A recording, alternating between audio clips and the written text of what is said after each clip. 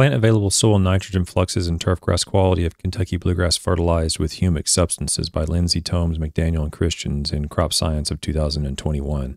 Turfgrass requires frequent and large applications of nitrogen compared with other nutrients because it's typically the most important nutrient for growth and quality. Management strategies to reduce nitrogen losses include optimized irrigation strategies, improved fertilizer recommendations and application timing, and in using enhanced efficiency fertilizers. Enhanced efficiency fertilizers and humic substances have been used on turfgrass to provide nutrients, improve biological soil health, and reduce the environmental impact of fertilizer applications. I would argue that the biological soil health and the environmental impact of fertilization is a little bit questionable. The main goal of this study was to determine if humic substances incorporated with fertilizers could be classified as an enhanced efficiency fertilizer. And to determine this, a field-based study had two main objectives: to determine if incorporating humic substances will increase the plant available nitrogen collected in ion exchange membranes over a growing season, and to determine the nitrogen release curves of the slow release fertilizer. So they hypothesized that humic fertilizers will perform equally or better in terms of providing plant available nitrogen and provide control or slow release properties compared to a known enhanced efficiency fertilizer. This study was conducted in Ames, Iowa, on Kentucky bluegrass on native soils. The treatments were humic-coated urea, polymer-coated humic-coated urea, humic dispersible granules, sulfur-coated urea, stabilized nitrogen, and urea, and a non-treated turf.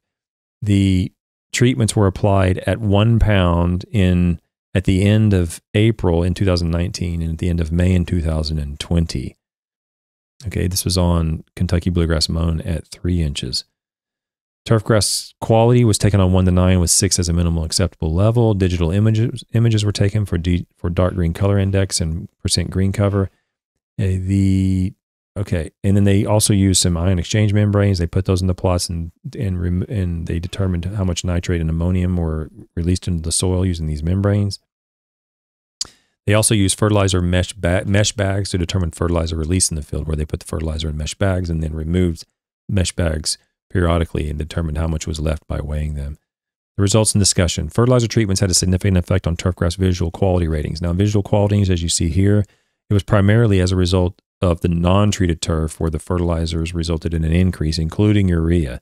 So very rarely, if ever, did the humic dispersible the humic-coated ureas or the polymer humic-coated ureas or any coated product differ from urea. And notice that the turfgrass quality maintained acceptable limits from straight urea at 1 pound for 24 weeks. And there was one occasion at the very end when 27-28 weeks where the coated products actually resulted in better quality, but they were also declining down to about 6. So urea resulted in acceptable turfgrass and was the same as the more expensive coated products in terms of turf quality throughout the study. There was no benefit essentially by using these products, the humic-coated ureas, relative to just applying urea alone. When you look at green cover, there was no difference between any of the green cover of the plots relative to urea. They were all 89 or 90. There was no differences in the dark green color index from using humic-coated urea products compared to urea alone, or even from non-treated turfgrass. When you look at the cumulative available inorganic and ammonium nitrogen that they used in the ion exchange membranes, the only month that there was a difference between urea and any of the coated products was in June. Remember, they applied these in April and in May, or April one year and then May the next year. And in May, there was no differences, but in June, there was a difference where the polymer-coated humic-coated urea actually doubled the amount of nitrogen, nitrate, and ammonium through the ion exchange membranes compared to urea in June. But July, August, September, October, November, there were no differences between urea and these other products. When you accumulated the total out here, when there was 30 micrograms from the polymer-coated humic-coated urea compared to 23.7 from the urea, when you totaled it all up. But month to month, there was no difference between applying any of these products and urea except for in June. That was it. When you see the nitrogen release curve from these products, you do see that the sulfur-coated treatment releases all of its nitrogen in about 60 days, whereas the polymer-coated humic-coated ureas in 2019, 2020 took about 90 days or even longer. In 2019, it was more like 150 or even longer. They release all its nitrogen. So indicating that there was some slow release properties to those treatments.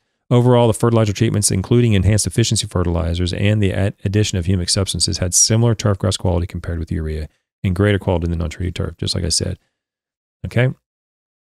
Now we'll go to the end. The hypothesis that polymer-coated humic-coated urea fits the criteria of enhanced efficiency fertilizer, which is a fertilizer that improves plant nutrient availability while decreasing the potential nutrient loss in the environment. They conclude that. I would argue that they didn't actually measure these variables to the degree that would be valid.